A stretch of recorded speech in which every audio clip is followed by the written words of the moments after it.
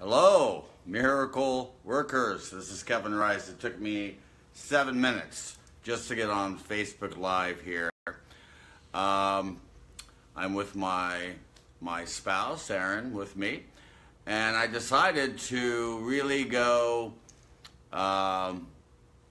single tonight because of the rain in West Palm Beach, which is really torrential, and so I'm here. So look, we're talking about A Course in Miracles. This is the Academy of Spiritual Awakening. So this is just me and you tonight. And I really want to communicate with you a couple of things. I spoke with Unity of Stewart, with Reverends John Pilecki, and also Reverend Jude Denning on Sunday afternoon. And we had a wonderful time.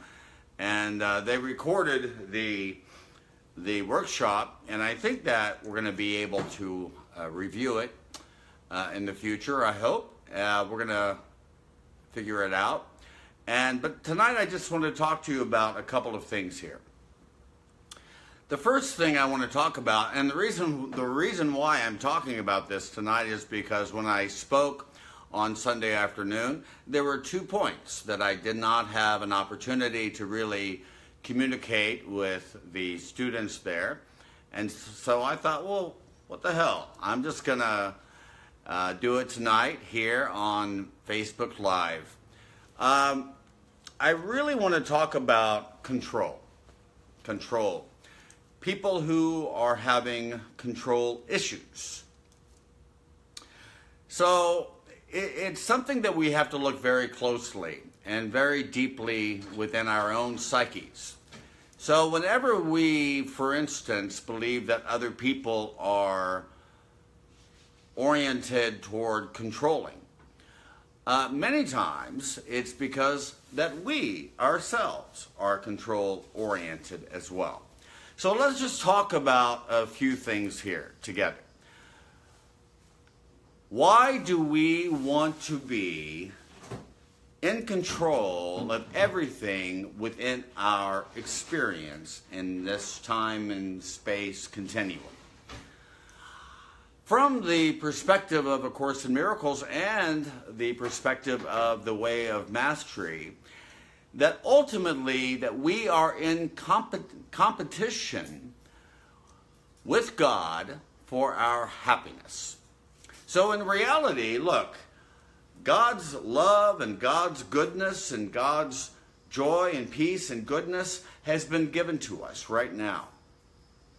And we begin to understand that within our being when we step back and we allow that light within us to step forward, to guide us and to lead us to an awareness of who we are and what we are doing.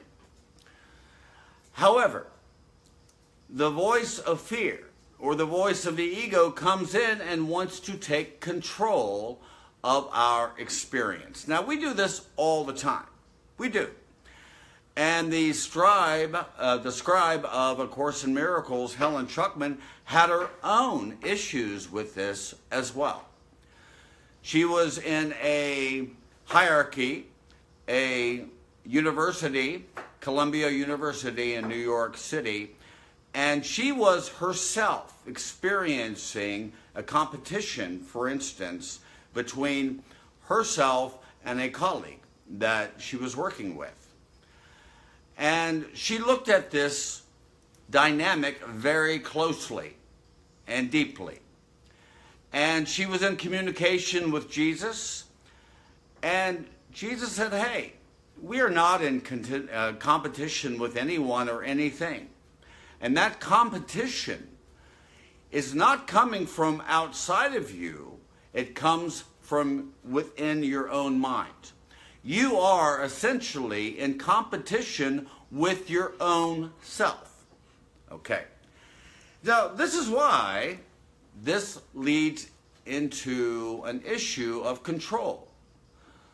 When you believe that dynamic that you have produced yourself, that you have miscreated yourself, is real, and then you act accordingly, then you have to control each person, each dynamic, each relationship, each work relationship that you are into. Okay? So you have to look at that. And essentially, what is really happening is that we are creating our own image of God in place of accepting what has already been given to us as well. You know, we are essentially substitute teachers of God.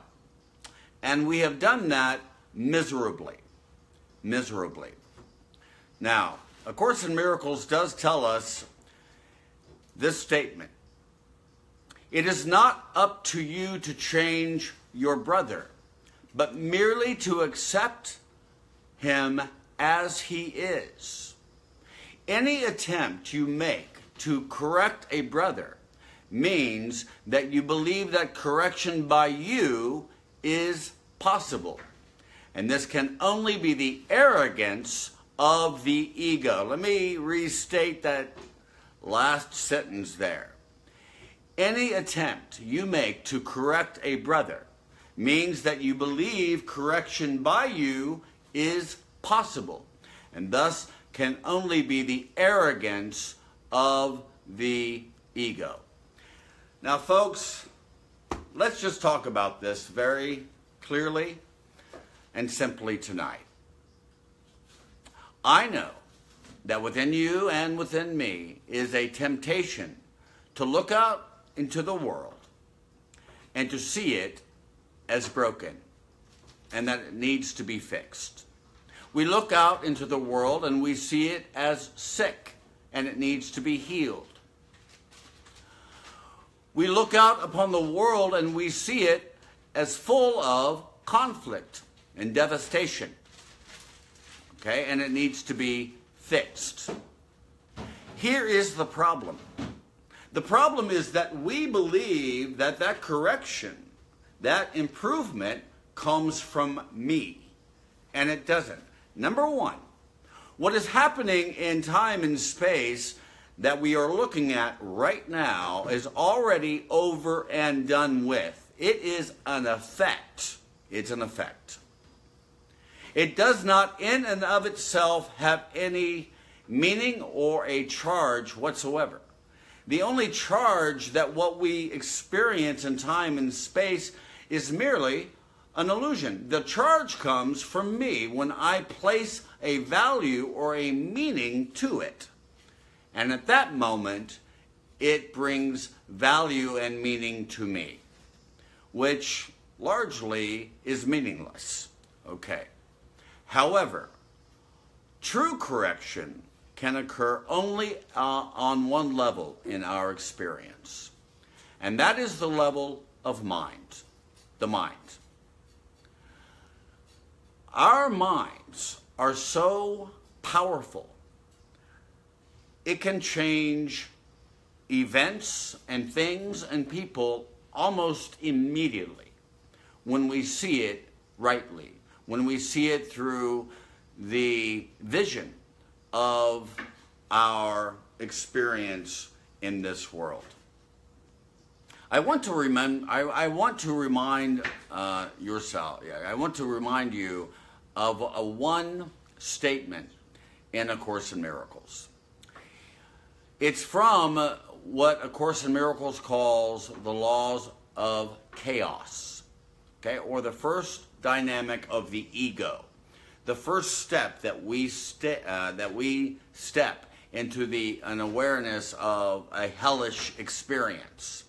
And that first step is when I look at the world or a person or an entity and saying to ourselves, to myself, look, my values, my way of living is different than the way that you are experiencing your values. And not only is it different, but it is better. My way of doing it is better than you. So therefore, I create a scenario in which I find myself in the strange dynamic of trying to correct what we believe is broken. Okay, and we want to do it through the level of behavior. And we're not doing that. We have to go to where the cause is, in the level of the mind. Now, all correction occurs at this level of mind. Again, not in the realm of form. This is a course in content and not in form of any time. Because any movement or any true correction that occurs has to occur in our own mind. So we don't want to accept responsibility for what we are either miscreated or created. So we want to blame other people because of our ills. So let me be a little bit more specific here. So if I look at the world and I see it as broken, I have to look at my own psyche and say, hey, is there a place within my own psyche that itself is broken? Yes. Yes, Kevin. I have experienced that brokenness. Okay, if I look at the world and I see sickness, do I have to look at myself and my own thoughts and say, hey, have I entertained the thought of sickness in my mind? Am I going to get a cold? Am I going to have a difficult moment with this sickness that I'm experiencing? Of course. I take full responsibility for what I have either miscreated or created through my own thoughts. If I look at the world and I see death, for instance, and suffering, I have to look. I have that responsibility to look within inside my own psyche and say, Kevin, do you entertain and feed and give attention to thoughts of death or thoughts of sickness or suffering? Of course I do. So all of this correction is an inside job here, not an outside job. Okay. Now, we try then to control that which cannot be controlled. Now, there is a reason for this. What we are experiencing in this world is temporary. It's temporal. It does not last. It is not permanent whatsoever. So what we do then, and we do this in relationships as well, okay? We get into a wonderful relationship with a man or a woman, and we tell ourselves, hey, this is going to last forever. This is permanent. And that, my friends, is a fallacy. Everything that we experience in time and space is temporal. It's temporal. What is permanent is the substance of God's love within our psyche right now. Okay? Of what it looks like right now.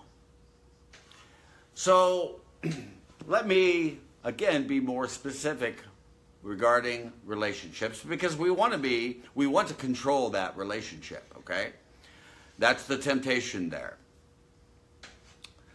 So for instance, if I'm in a relationship with a guy, for instance, I'm in a relationship right now with Aaron Adams, okay? Now, I don't want to give myself to the fallacy that our relationship, which is naturally temporal, is going to be permanent forever, eternally, okay? That is not true. So I've confused those things. And then the other thing that I confuse is the love that we are experiencing with each other right now. Right now, we know that love is a state of being. It's permanent. It's not going to go anywhere. So we confuse that level as well by saying, oh, this love that I'm experiencing with Aaron is that the love that we experience is permanent. That is true. That is true. But we transpose it, really, by thinking that our relationships, which are naturally temporary, is permanent, and that which we experience in permanence, the love of God, is temporary. So if Aaron doesn't like me tomorrow or next year or next 10 years, then our love that we are experiencing right now could go away. Both of those things is an hallucination entirely. Okay? It is true that we want to move with each other and abide with each other in the beautiful hemisphere of love, which is permanent. And that will never go away. I will always love him here or in the hereafter. But I'm not going to be given into the fallacies that the temporal form that we communicate our love is not going to be permanent. It's going to change, period. I know it, and he knows it, and the world should know it, but it doesn't. It's living with its lies, especially in our relationships. So this is why, folks, that we have a temptation to try to control something that cannot, in reality, be controlled at all. Okay? This is why, in this experience I'm having with Aaron right now, he's got his quirks, right? Do you have quirks, Aaron? Yes, he does. Do I have my own quirks? Absolutely. What do? We accept all things as they are. We do. And we are in alignment with it or not.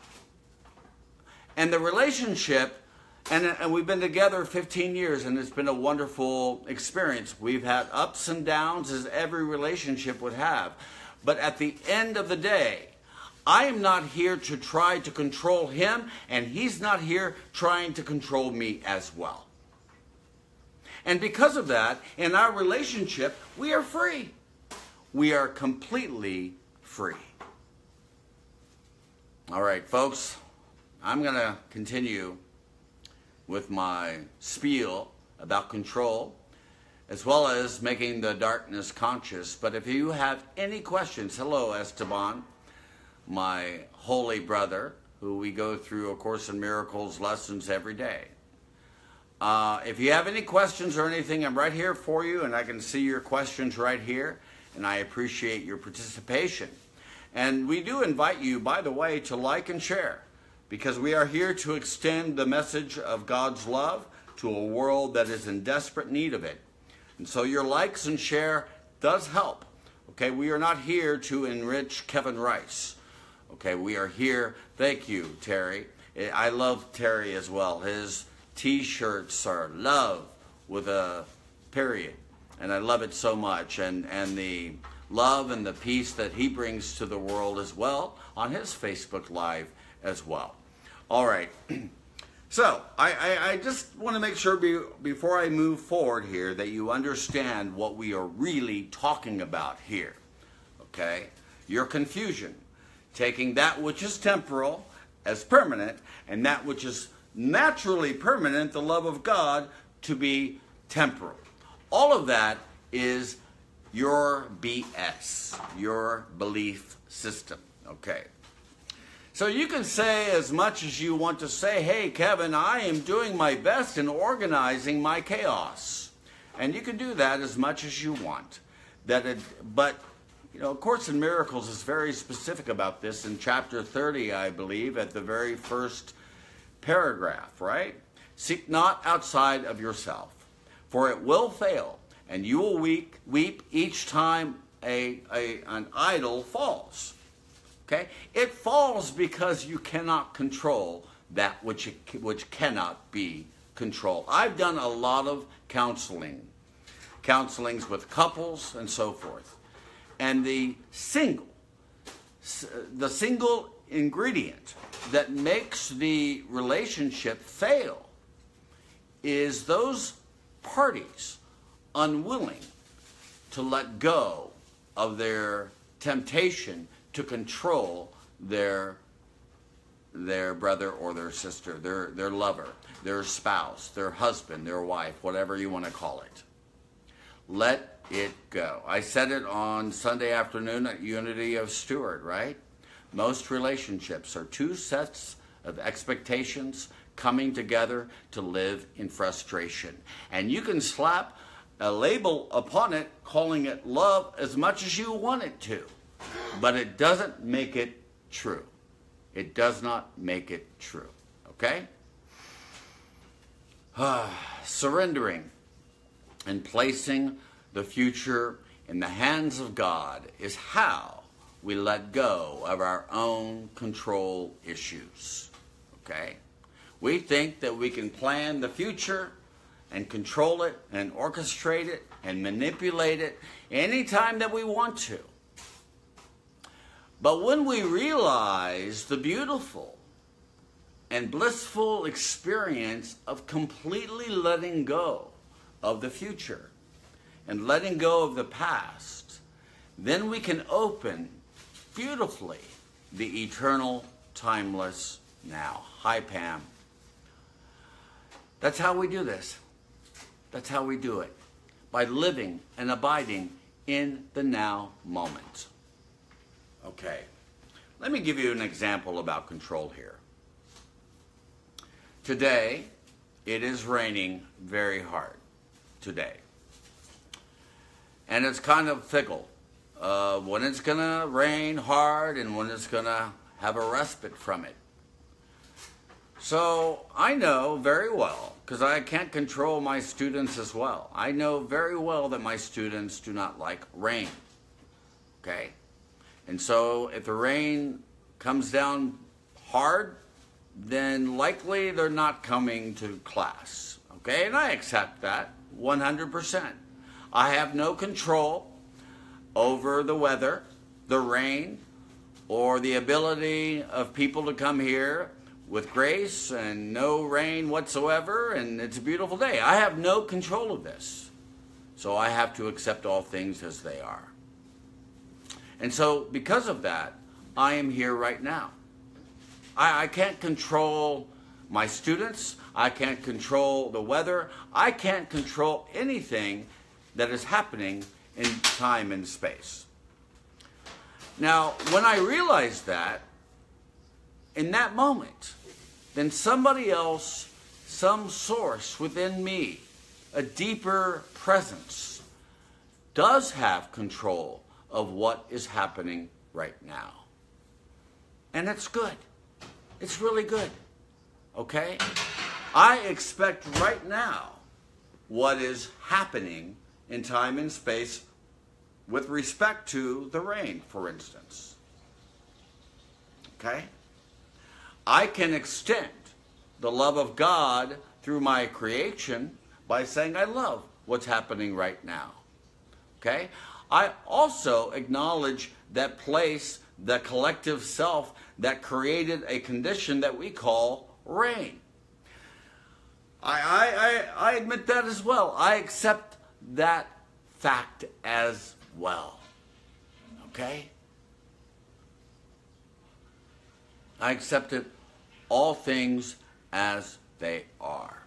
So I'm not seeking then to have control by trying to orchestrate things outside of me. Because all of power, all choices that occurs within time and space has to occur in my own psyche at all. I just want to remind you one more time that happiness is an inside job, not an outside job. Okay? Now, we've got about 20 minutes here that we've already gone through your control issues. And folks, if you got a problem with control issues, I'm right here. I will answer your questions. I will respond to your confusions about it and so forth. Okay? I'm here for you today. So, let's shift our focus this evening to another statement. I put it on a picture that I had on my wall. I gave it to our colleague, Reverend Ewell Turnquist, as a gift. And it says that enlightenment does not ask you to make figures of light, but by making the darkness conscious.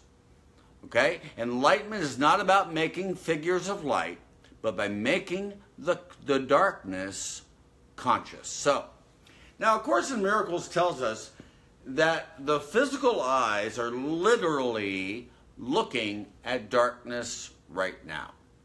So you can say in a way that the darkness is essentially you and I being asleep. And so our eyes are not awake whatsoever. We're asleep. You say, Kevin, why are you asleep? It's because we are looking at the world through a judgmental eyes. That's why we are asleep. The moment that I hold or harbor, even for a moment, judgment in my mind, in that moment I'm experiencing the darkness and I am asleep. I am not operating in time and space with a suspension of judgment whatsoever.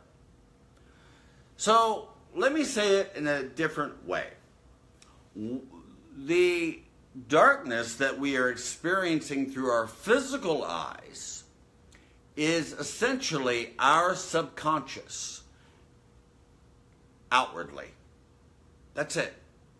And someone said to me the other night, I think it was Russell Brand on Stephen Colbert, reminded all of us that the universe consists of 70% dark matter.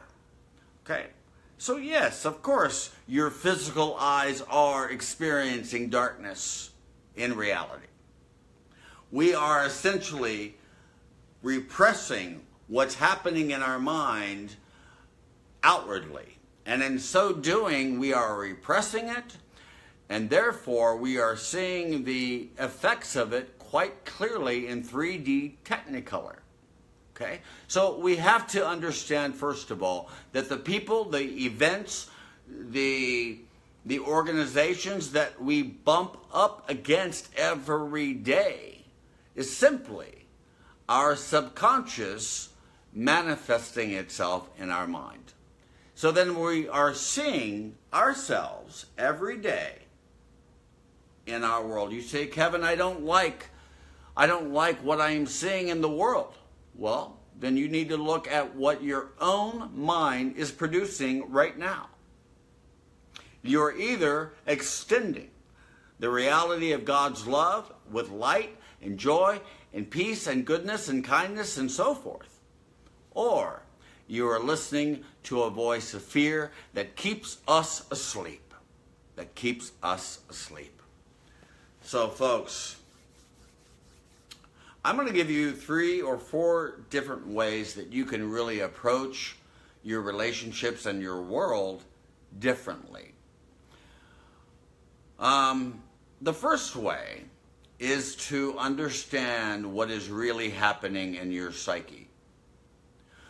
The first way to make the darkness that the physical eyes see, to make it conscious, is to do the first step here.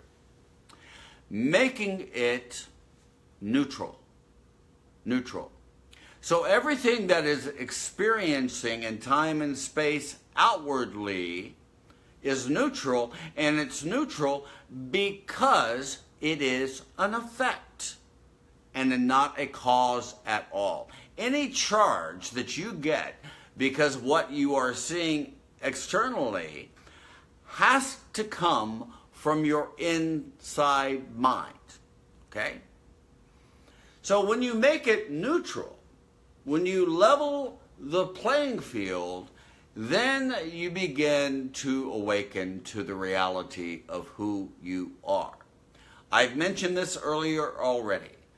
When we follow the first law of chaos, the first law of the ego, my values are different than yours, And not only is it different from you, but it's better than you.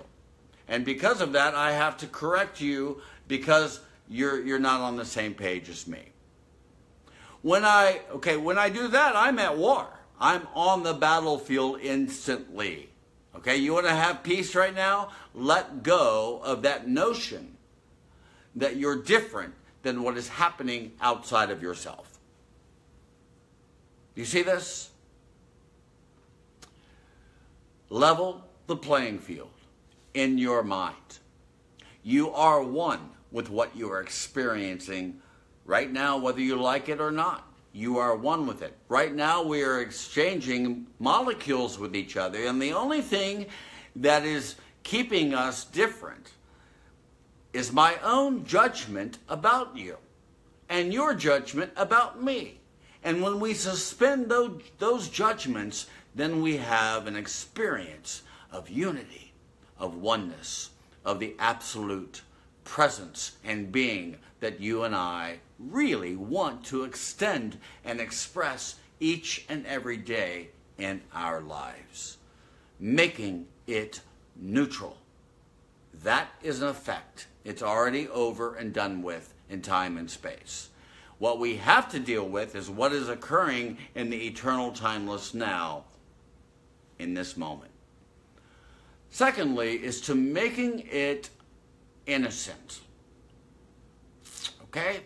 There's a temptation from an egoic mind that wants to see outside of itself, which they believe is real in the first place, to see sin outside of ourselves, to see what's happening in time and space to be a product of something that is evil or sinful. I've said this before, but it bears repeating, that every single time that I see within my brother but keeps us both in hell, when I release my perception of sin or evil or being bad and I lift it, then I can have an experience instead to replace it with a perception of innocence, of the holy. Now, just take a moment now about holiness. Holiness. Your innocence. My innocence. Do you know that right now, in reality, your innocence, your sinlessness is guaranteed by God right now? You don't have to do anything to improve yourself, to correct yourself or other people, in order to experience the innocence of the gift that has been given to you and to me. So the voice of the ego comes up and says, hey, Kevin, wait a minute. You are sinful. You are wrong. Okay? And look, when you made a mistake yesterday, look, when you made that mistake yesterday, that is proof that you are bad, that you are wrong, that you're full of evil. Okay? So the voice of the ego wants to perpetuate within you and within me that notion that we're bad and we're not bad. And when we begin to shift our perception to the innocence that lives and moves and abides and expresses itself beautifully, then we can be happy, finally. And then thirdly, the first one was making it neutral. The second was making it innocent. And the third one is making it acceptable. Acceptable. The moment that you and I look out into the world and see a notion within our mind that we play with that says, oh, what that person is doing is unacceptable, and that should not be a present experience in my time and space experience. Well, here's the news flash for you. It's already in your consciousness. You wouldn't see it outwardly if it would not be internally. That's it. Just understand that. So when you accept it as it is, I'm not saying that you couldn't change your tomorrows by your thoughts. Yes, you can. But we have to really acknowledge in this moment that when I accept all things as they are, then I can experience for myself the peace of God. When I find something that is objectionable, that's a difficult word for me to say. When I object to something in time and space, I am essentially saying to myself, I object to you, Kevin Rice. Okay? Keep in mind, we're one here. We're not 7.5 billion egos there. We are the Christ incarnate. We are the mind of God incarnate. We are the love of God in form, manifesting and expressing the reality of those things in our lives. This is the reason why the way of mastery says continually that you and I will continue to project what remains unhealed and unforgiven within our own minds. You say, Kevin, I don't like what's happening outside of my mind right now. Look, there is nothing outside of your mind. Okay? This is not my mind. This is the projection in my mind. That's the identity that I am tethering myself to. Okay? I am not limited by this body. I'm not here or limited by the voice of the ego whatsoever. But I can, in this moment, step into the eternal, timeless now. Okay? So we have to transcend the story. We have to transcend the narrative that we keep telling ourselves every day. We're here to transcend it, to let go. Look, my friends, and hi Lisa, by the way, everyone knows that are listening to me probably what I experienced myself a little over a year ago. And I know in my life that it is my responsibility to transcend that story that occurred in a dream state. And whenever I transcend that story and let it go, yeah, I can reminisce about it, okay? But I have no charge. I do not see it not neutral. I'm going to say it that way. I can transcend it. And when I transcend time and space and those stories and those narratives that we keep telling ourselves over and over again, then that is when enlightenment occurs. That is when the atonement occurs. And the atonement itself is a corrective device. That's all it is. It's a corrective device. Because we know that the corrective device is here, not outside of our minds. You know, the Urantia, which I love, by the way, the Urantia is a wonderful book. And in it, it really gives an imagery of what can really occur in our lives. Most people, it says, looks at the world with a backdrop that is full of darkness. And so those egoic minds then see from time to time those figures of light from here and there and so forth. But largely what they see as a backdrop is darkness. It's darkness. And the Urantia says, look, you can look at the world differently. you can see it differently. You can choose again. And the way we view the world then is seeing the backdrop full of light. And what we see between ourselves and the light is from time to time the shadowy figures that come up. Those shadowy figures can be easily dispelled and dissolved when we see the illusory nature of its presence in my life. I have to recognize that what I am dealing with and interacting with is a phenomenon. That's all. Nothing more, nothing less. It is neutral. It's neutral. Now, however, saying that the world is neutral is true. But what is not true, what is not neutral, are your thoughts. Your thoughts are not neutral at all. It is the most powerful mechanism given to you to experience a world of suffering or a world of peace and light and joy and goodness and happiness. That's all that we are doing.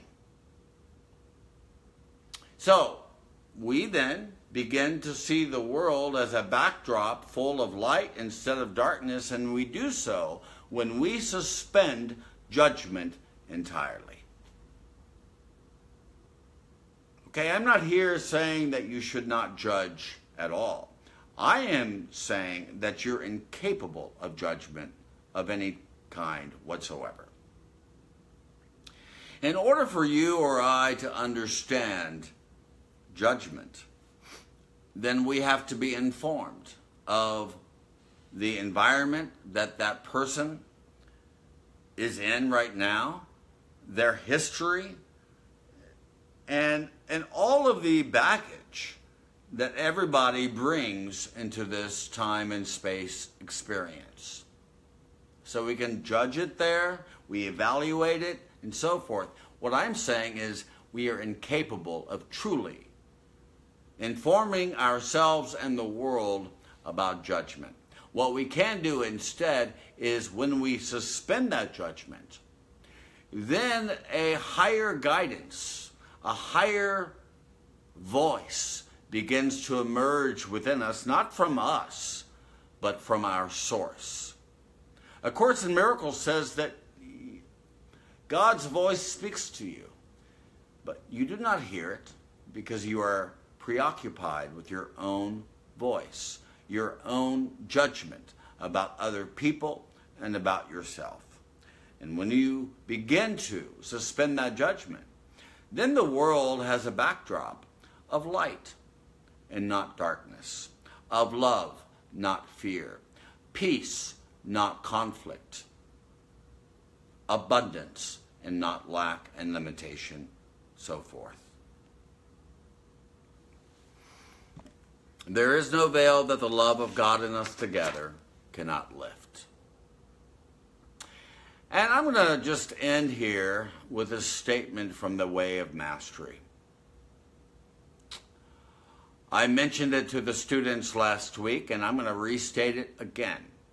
There are so many powerful statements in the Way of Mastery that I'm just absolutely enthusiastic about it, frankly. It is a version of A Course in Miracles in a simple and powerful way. It really is. Hey, you all, I love you so much. It's a beautiful way of really understanding the somewhat difficult sentences in A Course in Miracles, but to see it more simply, more directly, without the terminologies of religion and so forth. So I really do invite you to really accept this gift here, okay? It's not right now on our website, but you can get it on Amazon quickly, and it's on Kindle too. So this is from the way of mastery. And by the way, I'm going to be really referring to the way of mastery even more so as we move forward together, okay? It says, this has come into my field of awareness as an awesome mystery. This means that I am an awesomely powerful being. Therefore, I will look lovingly upon this ripple. Yes, I know it needs to play itself out, but as it does so, I'm going to be wise enough to see the transparency of it, to see the lack of effect that it really has. It doesn't change who I am.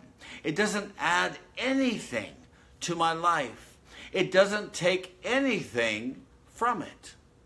It merely is an experience called life passing through the field of my awareness.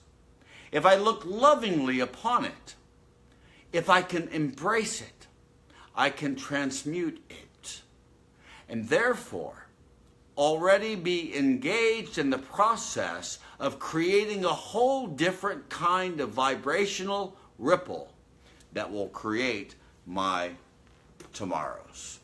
What a wonderful experience.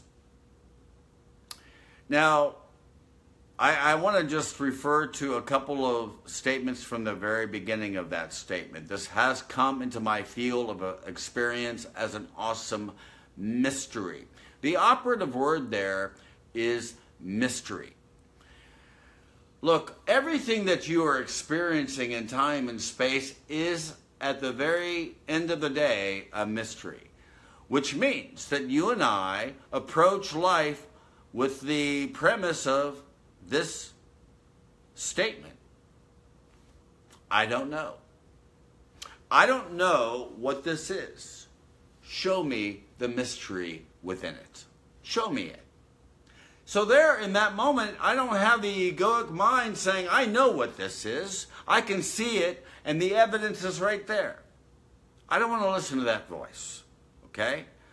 That is the voices of the dead, telling me that they know the way to life. They don't. They haven't known it, and they're not going to know it as well. They're simply asleep. I'm not here to judge them. You can't judge a person who's simply sleeping. But I do want to operate in my life with that mentality, okay? That life is a mystery. And we want to live our lives in a way that we live and move and abide in the mystery and not in the know. And there's a huge difference between those two things. Living in the mystery opens the window and the portal of the eternal timeless now, and it can go through you without obstruction. The voice that says, I know, the mind that's living in the know and not in the mystery, believes that it's in control of its life and that can control the world as well. And that itself is BS. And that is why we will meet it each and every time we do with failure over and over again.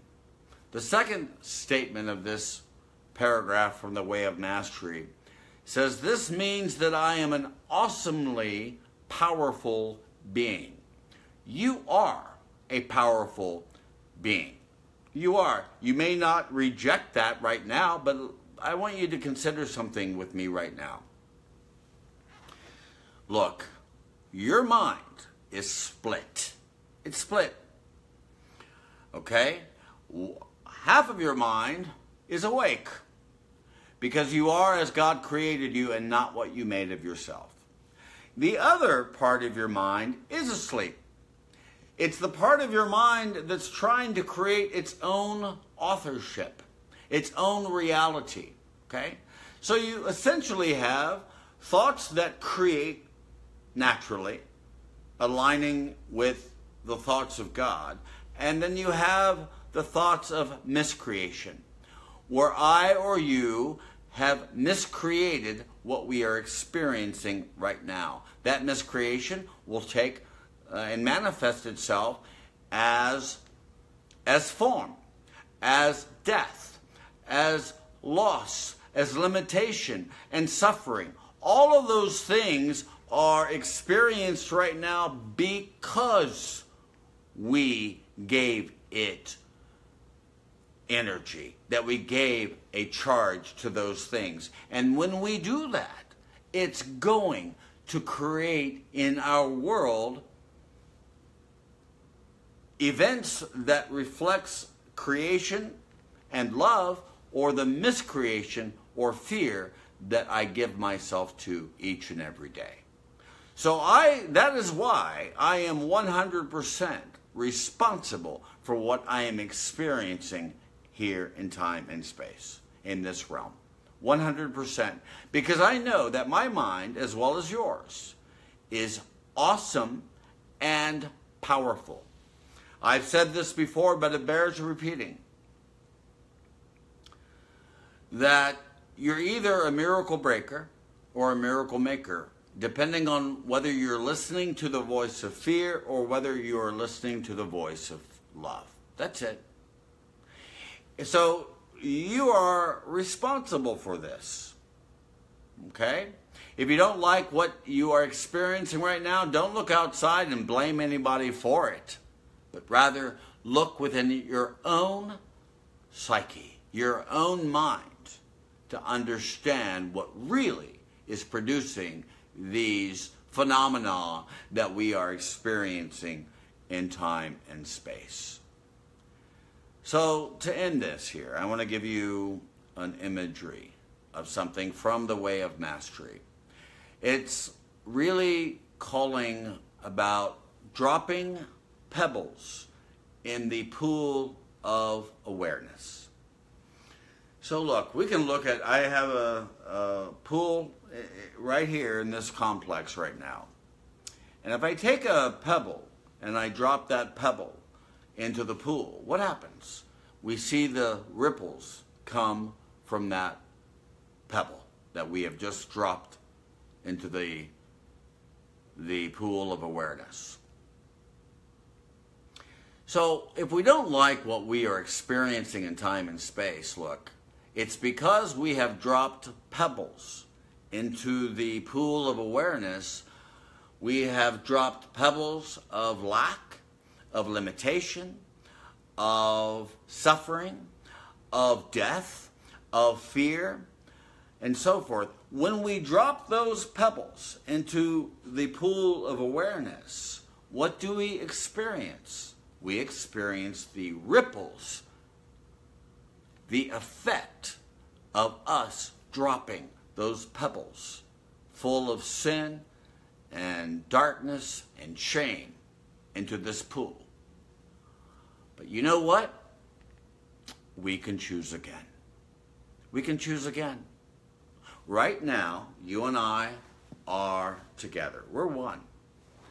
We are interacting with the mind of God right now. And so right now, we can really choose again and change our past by creating a new tomorrows. By dropping into, you see, let's just assume right here at the top of this video here is the top of the pool, right? And all of this is the pool, okay? So instead of those pebbles of lack and limitation and fear and death and sabotage that we have placed into this pool and drop it down, obviously we're experiencing the effects of it in 3D Technicolor. But again, we can choose again. I can take this pebble here of unlimited love, unlimited joy, unlimited bliss, and everything that we want to experience and extend to a world that is in desperate need of it. The unconditional love of God. This pebble, I'm going to drop it right now into the pool of awareness. And guess what? Then I can experience the ripples because I have dropped with love, with holiness, with goodness, what we want to extend to a world. And that I want to experience personally as well. Okay? Love is all there is. Choose love, as Terry Prince is saying right now on the comments. Love is all there is. There is no veil that the love of God and us together cannot lift. Cannot lift. And we do so, however, through extreme forgiveness. Extreme forgiveness. I'll put it in a different way. I loose the world from all I thought it was. I loose the world from all I thought it was. I thought it was a place of death and suffering, a lack, a loss. Okay? So today, I loose the world then from all I thought it was. But I can choose it again in this moment. That's how powerful my mind is right now to change the world completely. And finally, you know, this is, I'm still using the imagery of us dropping pebbles into the pool of awareness. By saying that we are in a quantum field right now, okay? So the moment in this quantum field that we are in, the moment I press against the quantum field, it comes back, okay? So in the past, the pebbles of loss and limitation and fear and damnation and shame and hell and all of that stuff, okay? We have dropping those pebbles into our pool of awareness, okay? And because we're in a quantum field, that is why we are experiencing the effect of it right now. Okay? But in the quantum field, what is really happening naturally are the waves that are occurring in our minds. The wave in the quantum field. Those waves are natural. But what is unnatural is when we allow that voice of fear, the electrons and the protons and the neutrons coming into the wave and disrupting it. That is what we are doing. We are sabotaging ourselves by our own thoughts because we think that our thoughts are neutral. Our thoughts are not neutral. Our thoughts are full of charge. The world itself is neutral, and we should approach it accordingly, folks. And Tricia, hi, it's good to see you. Many hearts and love and light to you as well. I love you all so much, friends. And I'm really trying to navigate myself through Facebook Live. I really am. And really, you know, I'm going to just end up here in this session here with you by just saying to you what was given to me about 7-8 years ago. I love you, Terry.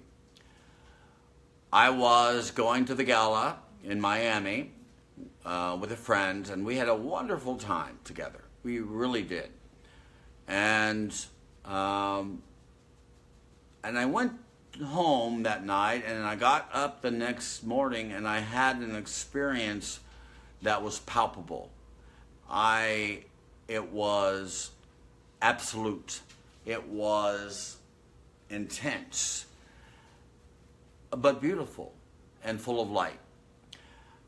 And I experienced that emotion of love, that feeling of love, and I said to my source, and I said, what would I do with this? What would you have me do? What would you have me say in this moment? And the voice said, you have to create an online presence that is virtual and interactive and extending the principles of A Course in Miracles to the world that really needs to it. And the moment I did that, I created the Academy of Spiritual Awakening, which is what you are on right now. It's an online, interactive presence of love.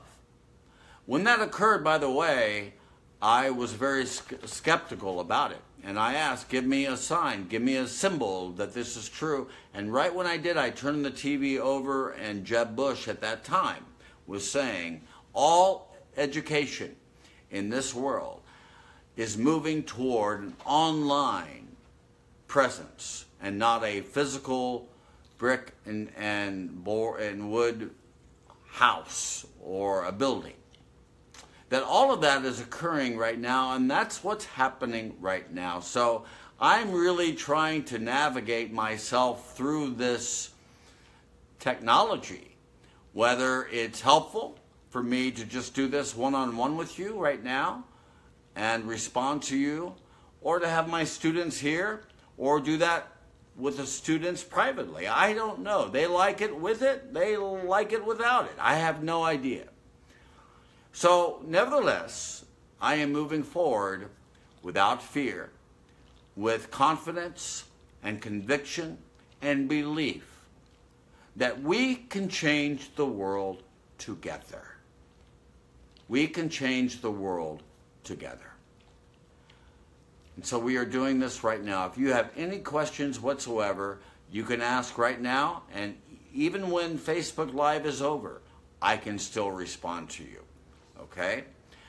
And don't forget anything, don't forget this as well. If no one has told you today that they love you, allow me to be the first. I love you so much, and you are pure light.